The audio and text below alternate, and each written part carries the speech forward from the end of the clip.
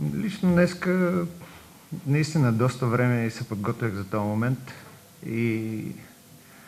но винаги, когато дойде последния миг, така емоциите са повече в човека, който напуска до сега целия ми съзнателен живот.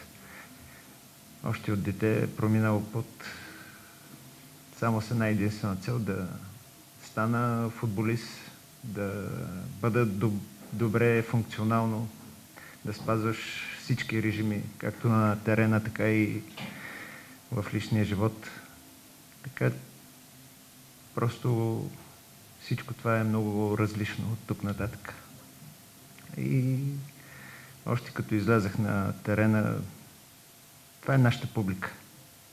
Тя е много огромно благодаря на тези хора, които през целия живот в ЦСКА прекаран съм се чувствал винаги горд, благодарение на тях.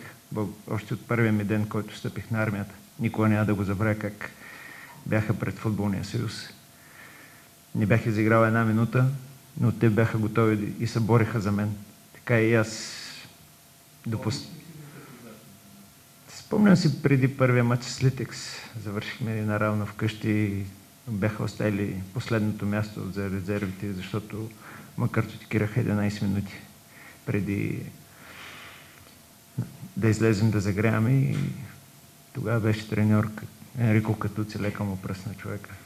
Просто тази публика е уникална. Не бях изиграл една минута, тя се би за мен пред Футболния съюз и направи всичко възможно да ме картотикират. Така че никога няма да я предам. Това е. Ваня Никола, след това колежката.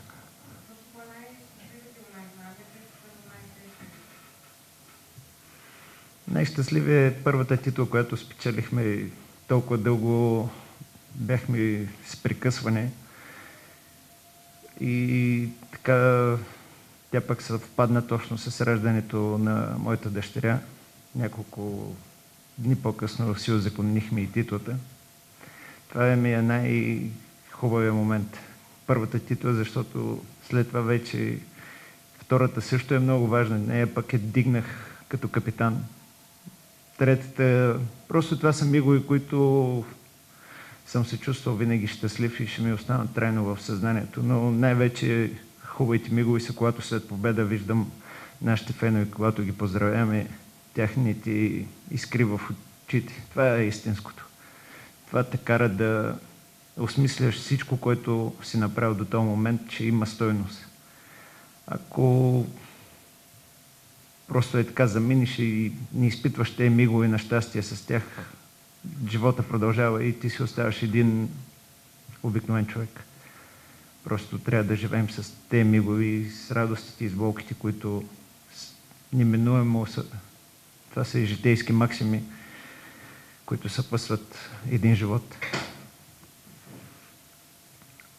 На лошите мигове неминуемо след някоя загуба, след лично преживяване на някой травма, това са неща, които всеки един футболист ги изпитва. Така че не мога да откроя някоя. Колежката, заповядайте.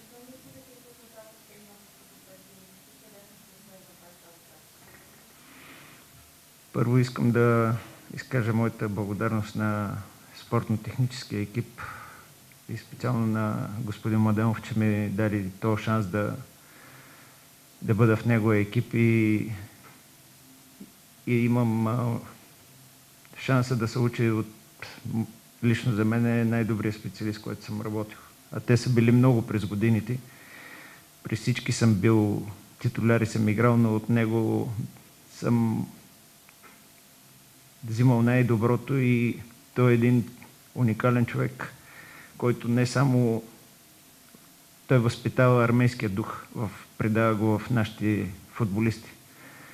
Искат да разберат всеки, който дойде в нашия клуб, че ЦСКА е повече от клуб, както да вникнат в философията на клуба и има неща, които още от първия престой, който беше през 2002-2003, когато стана, които са ми се запаметили в главата и от първите му разбори, които ни е правил, просто той възпитава този дух. Малко треньори го правят и голям респект към него. Пак Мишо.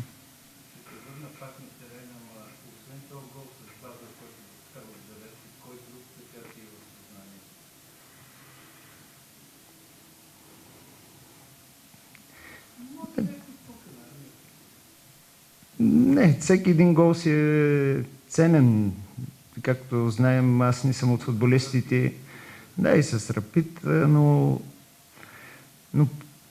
аз не съм от футболисти, които вкарват често голове. И за мен всеки един гол, независимо на мой съотборник, когато е победен за извоюваме победа, няма значение кой го е вкарал. И аз съм на тази максима, че ние сме отбори всеки един индивидуален успех, на който и да е мой съотборник, е благодарение на целият труд на всички момчета. Така че наистина хубаво е, когато вкараш, няма по-хубаво това изживяване, но това е, всеки един гол си е хубав. Колега, заповядайте.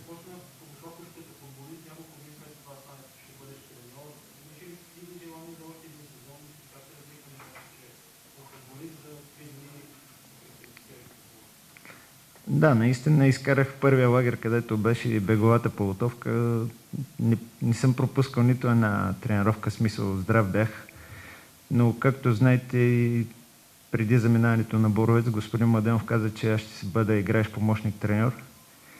Просто в един момент преценихме, че по-добре да съм от едната страна или от другата, защото винаги, когато си така и от двете страни, по-добре да има точно и ясни правила. В смисъл да съм само треньор, защото така като съм играеш помощник треньор, може и момчетата в облекалнята да се притесняват, нали, че съм сред тях, че и затова взехме това решение. А и мисля, че с някой матч повече или по-малко неминуемо изцяло не се промени като политиката на клуба. Доста футболисти напуснаха. От стария отбор всички знаем, че близо 9-10 човека вече не сме сред от титулярния състав. Така че това е част, от която щеше да стане плюс-минус няколко месеца. Веско Вълчев. Първо да вкараме вече опорът на треньора. Просто критики до отстояна след така правилно този матч, някакво тук имаше какво, как коментира отстояната без долу положението. Да, наистина е така, но всичко това си има причина. Както знаем, се прибрахме 2 дена по-рано от 3. Има аклиматизация в времето. Там неминуемо бяхме на по-хладен климат и беше по-студено. А и има доста натрупана умора. Все пак момчета бяхме 16 дена на лагер, без почивен ден, с един ден. Просто тук след прибирането имаха няколко часа и всичко това се дължи на тази аклиматизация, която като атмосферни условия, тук е много по-топло и същевременно привлякахме доста нови футболисти, които то се вижда, че имат много добри качества, но в момента им трябва време. Това не е някой болт да го завием в колата и да знаем, че няма да има проблем. Просто трябва малко търпение и така че.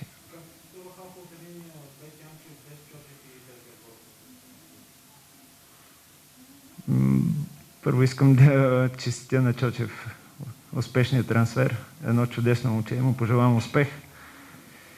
Наистина бехме се сработили, но тези момчета, които те първо ще ни заместят, показаха, че могат да в контролните срещи, че могат да имат качества и са доста добри. Мисля, че няма да се отрази нашата липса на терена.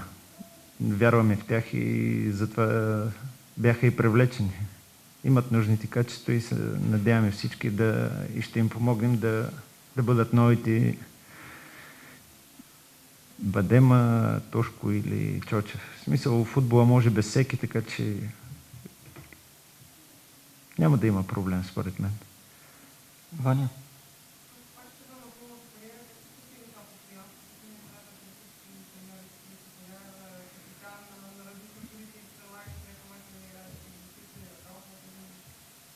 С денонощно мислене и изцяло се посвещаваш на това, което правиш. То не е само във футбола. Вие знаете много добре, че ако искаш да си добър в независимо каква професия, трябва да го правиш със сърце и да се посвещаваш на това, което правиш.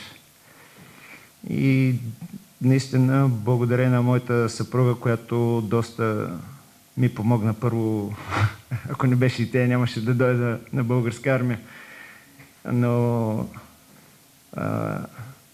като цяло домашните ми ангажименти винаги се е съобразяла с моите тренировки, с моите мачове и е поставила моята кариера на първо място, не някакви прищявки, типично битови, за което и благодаря. И просто наистина трябва доста лишения.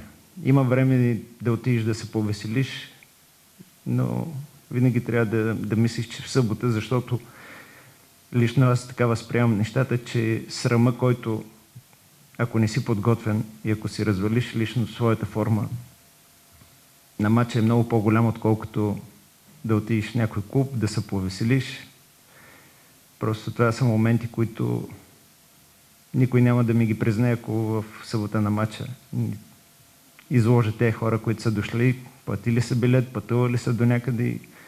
Така че бих апелирал всеки един млад футболист и не само млад, като прави нещо, да го прави със сърце и да се посвещава на това, което прави.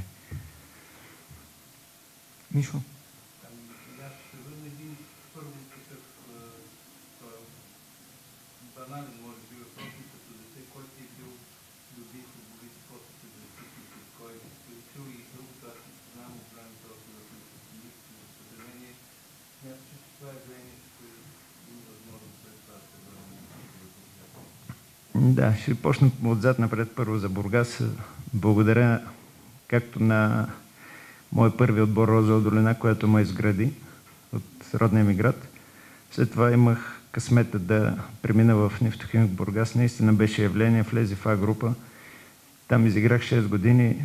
Сега наистина е болно, което стана. С бургаския футбол го изобщо. Даже имах и в казармата и гранови за Черноморец и там имам добри спомени, но като цяло мисля, че и двата бургаски отбора не заслужават това, което е такъв голям футболен град, да нямат отбор в А група. Също така искам да благодаря и на Венци Стефанов, който в много такъв възлов момент ми помогна да изпълня мечтата, защото той знаеше, че моето сърце е тук и като му казах, че моето желание да напусна Славия и да се завърна, от него получих такова разбиране, като голям респект към Венци Стефанов. Благодаря му. Като дете, след всеки един матч на ЦСКА, защото моето семейство е закърмено с червения отбор, сме гледали мачовете по телевизията. Тя тогава беше и канал първа и втора програма.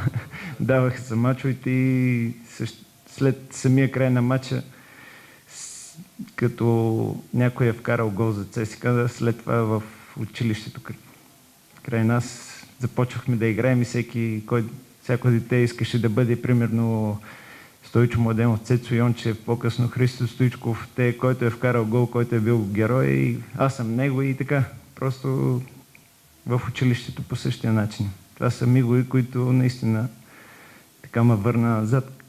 След всяка една победа на ЦСКА, който е играл като всяко дете, просто. От чуждите като глобално или през...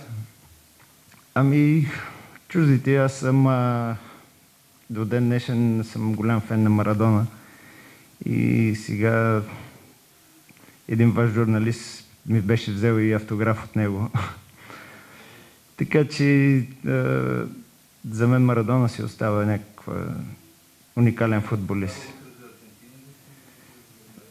По принцип, заради това съм от Аржентина. В смисъл и Меси сега му е момента да се доближи до Марадона. Ако една титла спечелят, вече напълно сравненията с великия Марадона вече стават по-близки. Колеги, ако нямате повече въпроси, добре, последно.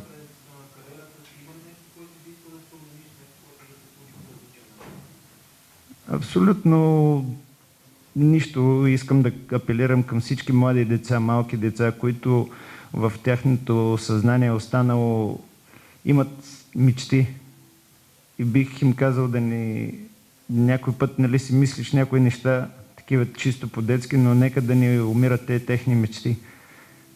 При мен мечтите ми се сбъднаха и нека да бъдат така, да си устояват мечтите и да мечтаят.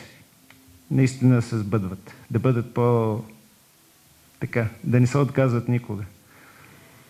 Благодаря. Колеги, благодаря ви за вниманието.